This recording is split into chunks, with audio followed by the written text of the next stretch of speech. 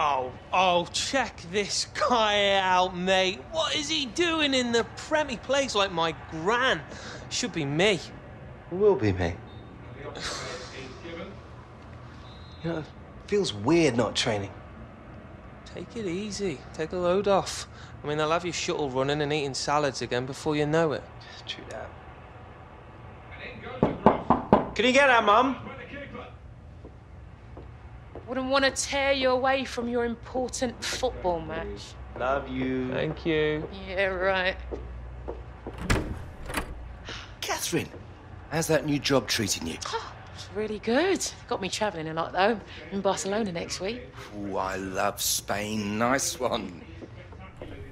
So what are you two doing sitting around? Shouldn't you be shuttle running or something? And what do you care about me for, Michael? I care about all my clients. Danny, I need to talk to you. My clients. No, I'm serious. I've been getting calls about you, lad. Let's talk then. After I'm done thrashing our boy here, though. What? Not happening. So what's that then, Michael? Actually, Jim called. Said he needed to talk to me. Good luck. So, what is it you wanted, Jim? Here.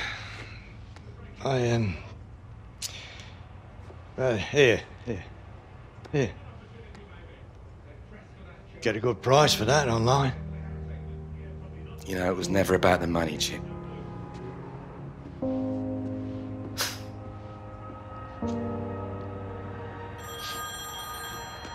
Whoa, hold on.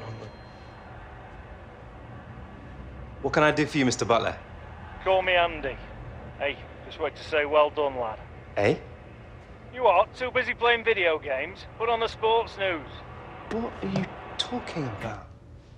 Alex Hunter continues his meteoric rise as his name features on the list of likely players to be named to the England squad. No doubt a day filled with excitement in the Hunter household. But what does it mean for England's chances at the next World Cup?